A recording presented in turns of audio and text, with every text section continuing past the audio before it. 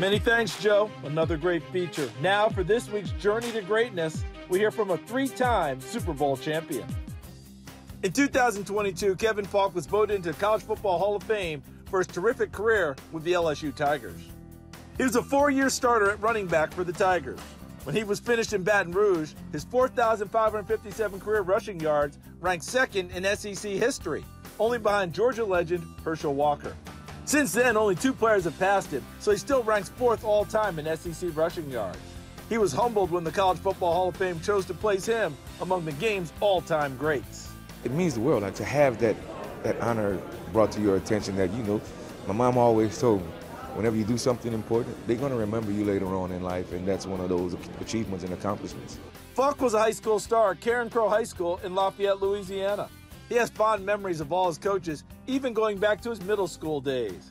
He says it was a supportive, family environment that encouraged him to set big goals.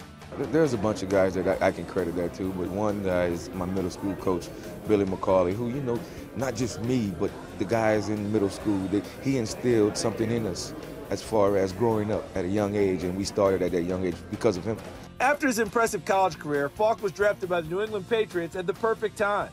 It was 1999, just 1 year before the team hired Bill Belichick and drafted Tom Brady. As the Patriots dynasty began, Faulk would carve out a role as a reliable all-purpose back. Whether he was carrying the ball, lining up as a receiver, or playing special teams, he wanted to make sure he played a part in what the Patriots were building. Well, number one thing is the more you can do, you're going to stay around a little longer. I was taught that. So just being able to do it and understanding what those positions were was number one for me. And I love the game of football, so I love the challenge of trying to get it done. Faulk certainly did his part. A true all-purpose back, his career rushing and receiving yards were almost identical. 3,607 yards and 16 touchdowns on the ground, and 3,701 yards and 15 touchdowns receiving. He'd play all of his 13 NFL seasons with the Patriots, including those 3 championship teams. Bill knew what he wanted, what type of guys he wanted, and he went out and got those guys and built their team from within of the guys that was in when he came in, and just kept it going. When guys were released, he knew how to bring that same type of guy in that he just let go, and it just kept going for a very long time. His advice to young players who hope to reach the highest level is not just about working hard, but also working consistently to see improvement. Start taking consistency seriously.